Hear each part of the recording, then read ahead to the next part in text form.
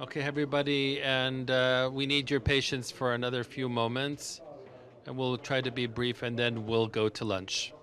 We would like to confer the award for the contribution to Israel's national security, and this is a tradition that began last year, and we're hoping to continue that tradition in the future. This year was particularly difficult to decide who to give that prize to because there was so much courage demonstrated during the war. Still, a decision needs to be made, and we're honored to award this prize today to two groups of fighters, two publics that manifest the courage and dedication that was demonstrated during the war. And thanks to this dedication and courage, the state of Israel overcame and it will always overcome its enemies.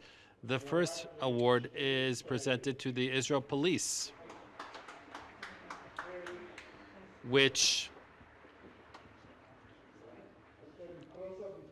once the murderous attack occurred on the 7th of October, it understood how great the challenge was right away. It got ready in record time. It cut off major roads from coming from Gaza to prevent the terrorists from going on. And it rushed into the battlefield to save our citizens. In Sderot and Ofakim, police officers fought, took tough casualties, but didn't let go until the last of the terrorists was killed. And this is how the state of Israel has proven that it's not just dedicated to its traditional role of force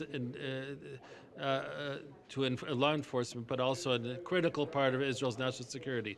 It's also responsible for ensuring freedom of expression while maintaining public order. During this complex time that we're living in, this role is more important than any ever before in order to preserve the democracy that is so dear to all of us.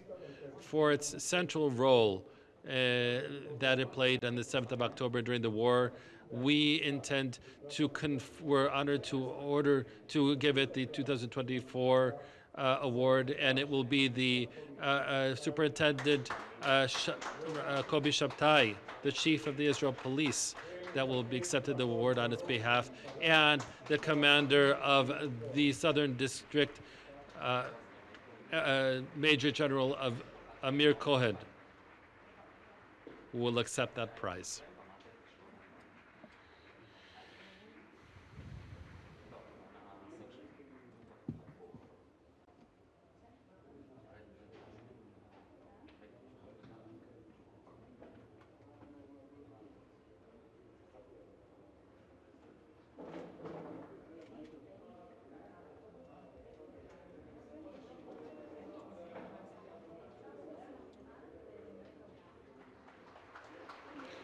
Heroes.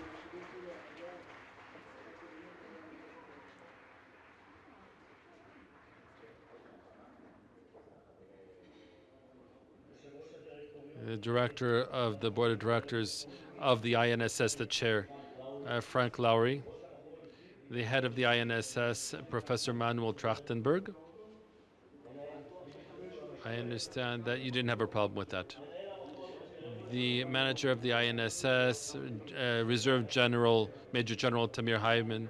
Ladies and gentlemen, good afternoon. I want to start with to express my deep gratitude for the opportunity to stand here before you in this conference and to receive the INSS's award for the activities of the Israel police during Operation the war. And the 7th of October, the police officers and the fighters from the Israel police were the first to respond. They fought Hamas cells and defended the residents of the south with their own bodies and prevented the continued massacres. During that day and the days after that, we lost 61 police officers, courageous police officers that stood between the murderers and the victims in order to defend the nation and the country. Clearly, after the 7th of October, more than ever before, the public has understood that the Israel police officers are the wall of Israel's national security. After the 7th of October, they continued operating fully in Abu Kabir. The police officers led an effort to identify bodies, and Lav 433 operated intensely by investigating hundreds of Hamas terrorists, collecting evidence, and dealing with incitement cases and more. All of these things in all of the divisions of the Israel police enlisted onto that national attempt effort, and our basic principles are clear. The Israel police has a task that they see as their calling. It's a calling to fulfill the basic right of Israeli citizens to personal security. And at this place, it's important for me to mention your importance in Israel's national security, and particularly how the Israeli police are strengthening us. The trust that you're getting from that so many in the state of Israel invest in you are the source of our strength, particularly these days when all of the Israel police personnel are all over the state of Israel to ensure the safety and the well-being of Israelis and prepared for any threat. The feeling of calling and the dedication and the courage of the officers of the Israel police deserve a lot of respect, and I'm proud to accept on their behalf the National Security Award. I'm grateful for that award. I see it as a major honor, but it's also a great responsibility. And as the chief of the police, I promise that we'll continue to operate to ensure the safety of our citizens. Thank you very much.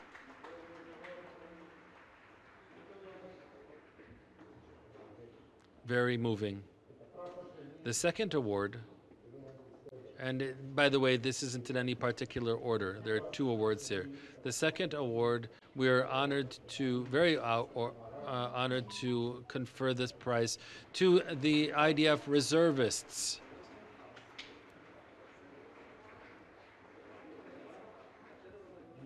In a moment, just after the war broke out, about 300,000 reservists, men and women, were called up, and their call up was much more than 100%. People came back from abroad and they joined the fighting at the front lines right away. Over more than 4 consecutive months, reserve forces operated with courage and made a major contribution to the overwhelming blow against our cruel enemy. What's even equally meriting is the support of the families that were left behind while dealing with the incredible difficulties of the long absence of a son, daughter, or spouse at the front. And we hope that the state of Israel will be able to compensate the IDF reservists and to appreciate their sense of sacrifice. The little that we can do is to give the IDF reservists the INSS prize for 2024 as an indication of a recognition to their overwhelming contribution to Israel's national security. In the name, on behalf of the IDF reservists, officers and soldiers, is Brigadier General Eli Ben Ari, the Chief Reserve Officer, and Master Sergeant General Yonat Taskal Dagan, and Reserve Lieutenant Colonel Meir Carney.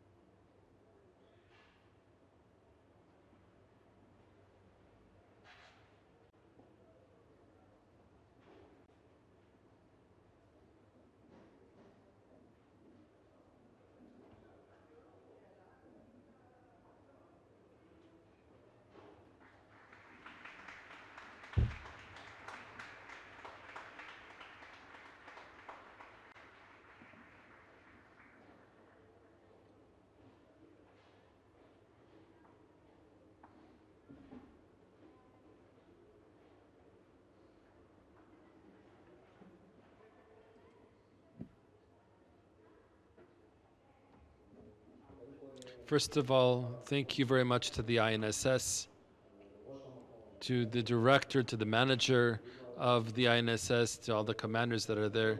It's a great honor, really, to be here and to represent the IDF reservists and to receive this very respectable award on its behalf. On the 7th of October, truly, 300,000 reservists left everything behind and mobilized within less than 24 hours.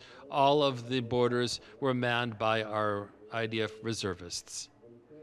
In many cases, they didn't wait to be called up. They didn't even wait for their orders. They simply understood the situation and they didn't let anything stop them on the way to carrying out their mission, which is defending the state of Israel. I think that since then we've been coping with a length of a campaign that since the Yom Kippur War we have never contended with in our reserve forces. We have fighting on all fronts, and the IDF reservists are fighting in all of the sectors that it is in.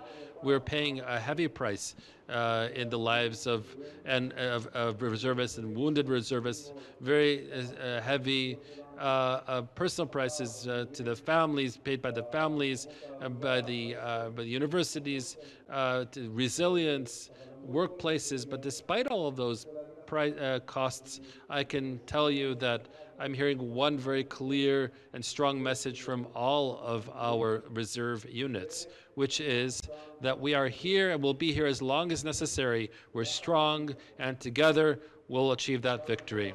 Please, they definitely deserve a round of applause. It's completely clear to us also that the fighting hasn't ended.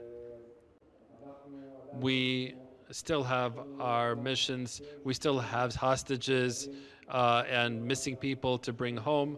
We have residents from the north and the south who have been evacuated that need to go home eventually. There are preparations for fighting in the north, but we also have who to rely on. And I think that if I could say something that really demonstrated itself on the 7th of October, that would be the IDF reservists force. And I think that it deserves a lot. The reservists themselves deserve a lot of recognition. You can definitely applaud them. They really deserve it. And together with them, the spouses of the reservists, and clearly they're also part of this campaign. We also see them as a very significant part of us. Again, thank you for this honor and for the recognition. And this is one of the things that's most important to us in the reserves. Only together will we achieve victory. Thank you.